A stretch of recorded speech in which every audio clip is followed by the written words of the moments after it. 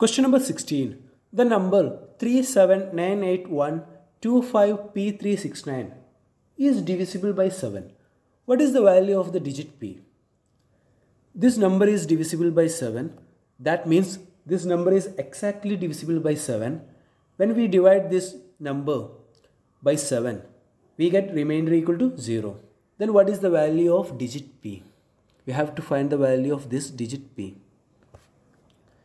When we divide this number by 7, we get 3798125P369 by 7. 5 sevens are 35, 4 sevens are 28, 2 sevens are 14, 5 sevens are 35, 8 sevens are 56, then 9 sevens are 63. Next digit here it is P.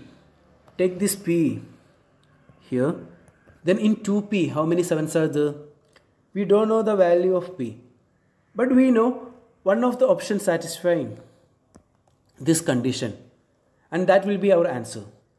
So, put value for P from these options. Which one is satisfying this condition? That will be our answer. First put P equal to 1. Then 2P become 2 into 2, 1. In 21, how many sevens are there? 3. 3 sevens are 21. Then take this 3. In 3, there is no sevens. 0 sevens are 0. And we get 3 here. In 36, there are 5 sevens. 5 sevens are 35.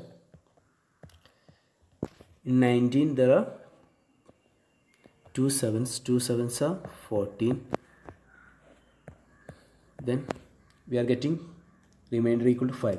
When P equal to 1, we are getting remainder equal to 5. That means when P equal to 1, this number is not exactly divisible by 7. So we can eliminate first option.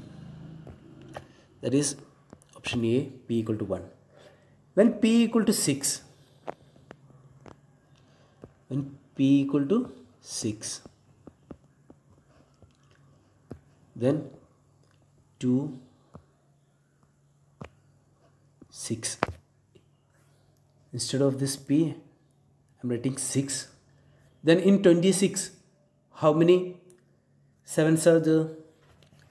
3 sevens are 21. Then taking this 3. In 53, how many sevens are there? 7. 7 sevens are 49. Then I am taking this 6 here. In 46, how many sevens are there? 6. 6 sevens are 42.